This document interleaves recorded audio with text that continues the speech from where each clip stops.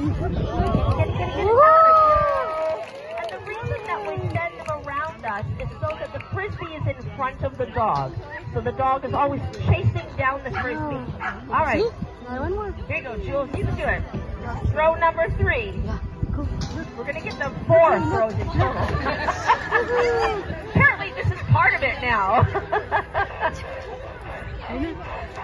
Let's try. Get it. Out of there you go. All right, here's Kraken for throw number 3. And whoa! Lacey coming up next. Get it out of there. All right, Moxie or Jewel. Moxie, forget the jump. Let's get the frisbee. Get it. Oh, that was a valiant effort though. Good girl. All right, here comes Kraken. And he's got it. And here comes Lacey. And Lacey's got it. All right, just give it up for our frisbee dogs. And we're going to change things around again.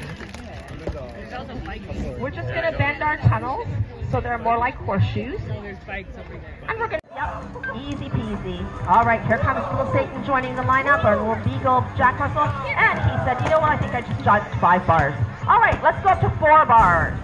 This is just basically a warm-up for these guys. All right, 4 bars. Let's see if these guys can get over 4 bars. Here comes Joplin. She's made it. Here comes Lacey. Lacey's over. Now we have little Satan coming. And he's over, and now Sparrow is joining the lineup. And he's over. All right, we have Jules joining the lineup. Jules is going for 4, and she says, yep, easy peasy. So now we're going to go to 5 bars. We often say this is how we discover how high our garden fences need to be to keep our dogs home.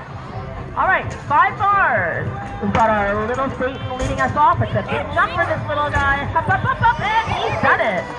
All right, here comes Lacey going for the 5, and she's made it. Here comes Sparrow. And he's over, and now Jules is going for the 5.